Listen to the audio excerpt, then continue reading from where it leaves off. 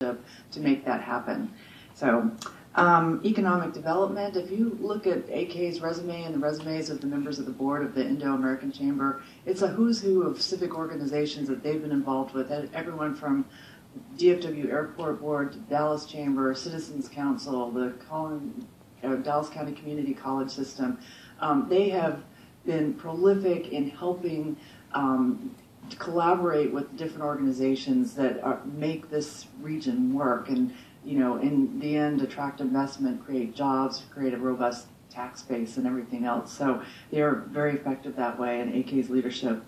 And general advocacy, talking about issues like trade and commerce and other things that do impact the region as a whole.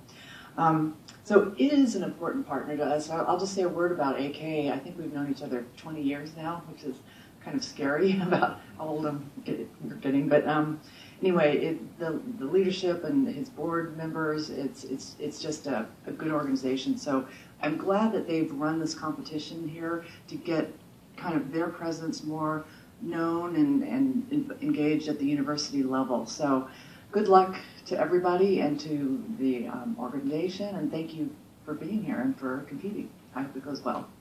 Thank you.